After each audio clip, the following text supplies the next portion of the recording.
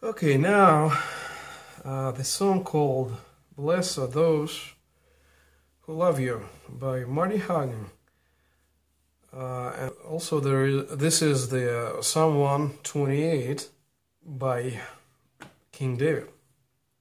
Now, there's not much I can say about this song.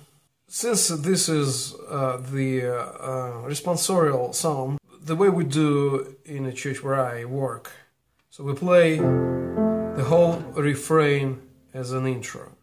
I think everyone in every church doing the same thing. There's not a whole lot I changed, like, harmony-wise. So, well, maybe in a verse. Sometimes instead playing this B flat with F in the bass, I just play B flat.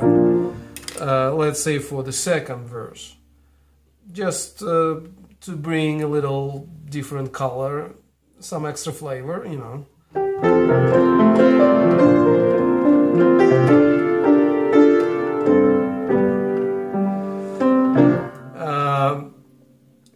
Now, what I like about this publication, it's not just about this song, it's about whole this book.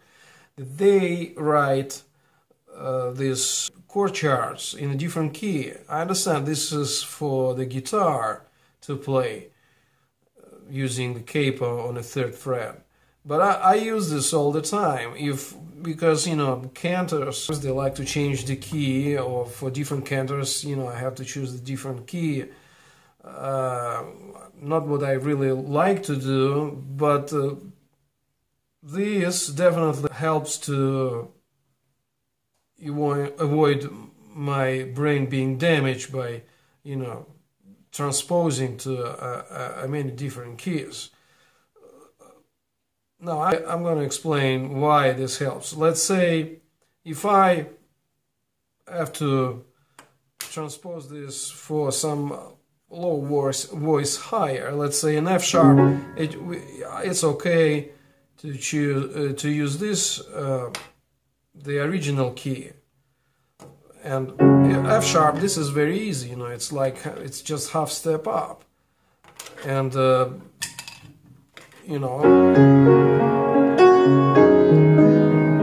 in G, if I need to transport it higher in G, that's also not really hard.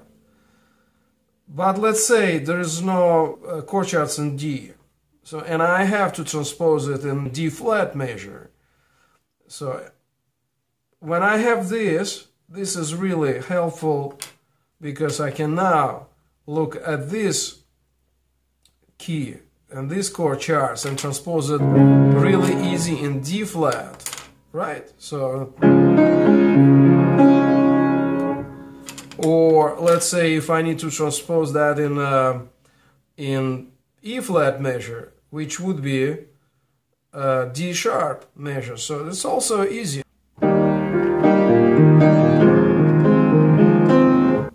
This is really helpful. In C major, let's say in C major, yeah, I would definitely look here, because it's only whole step down from D.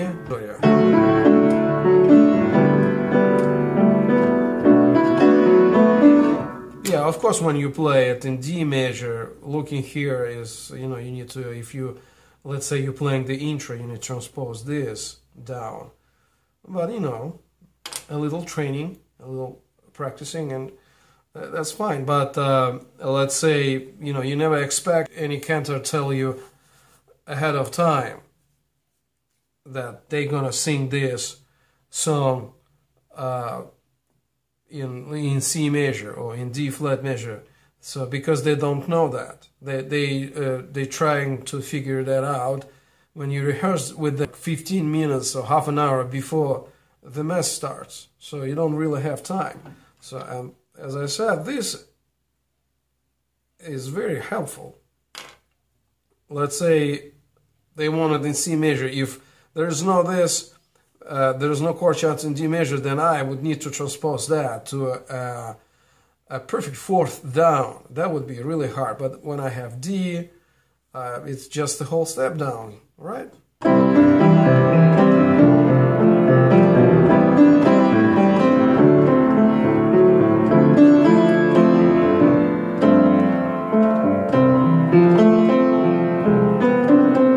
Now another thing, there's one more thing I forgot to say about this G diminished seventh right here at the end of the refrain. You know, I don't play diminished seven. I'm playing half diminished seven. So I'm since you know we have that F in the melody, so and plus